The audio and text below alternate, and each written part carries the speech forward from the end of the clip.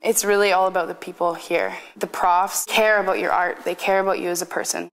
And it's just a pleasure to work with them and to learn from them. We have a department that has a human scale.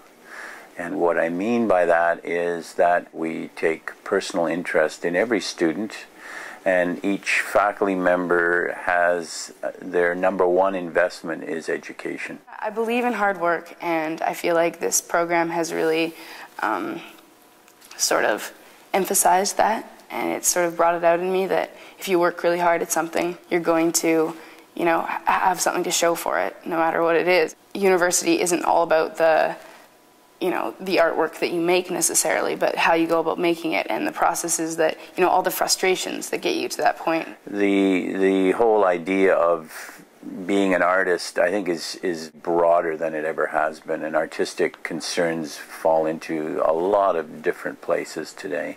And the opportunities within a small institution are that you're not locked into a cubicle of perhaps what your degree is going to say it is, but you have options to enter into other faculties, other disciplines.